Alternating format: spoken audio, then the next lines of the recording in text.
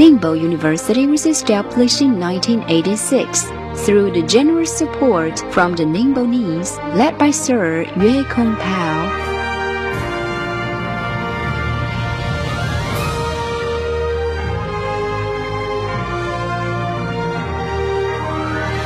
After over 20 years of rapid growth, Ningbo University has become dynamic, comprehensive, and is now one of the top 100 universities in China, with approximately 30,000 students, covering an area of 200 hectares, with a floor space totaling 780,000 square meters.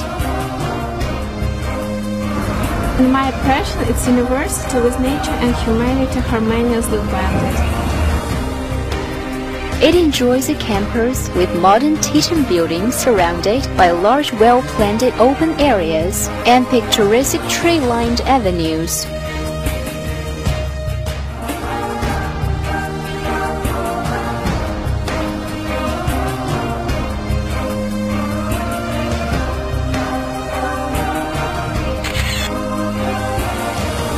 The university supplies an extensive set of facilities and services for teaching and research, such as an advanced computer network system and a digital resources center.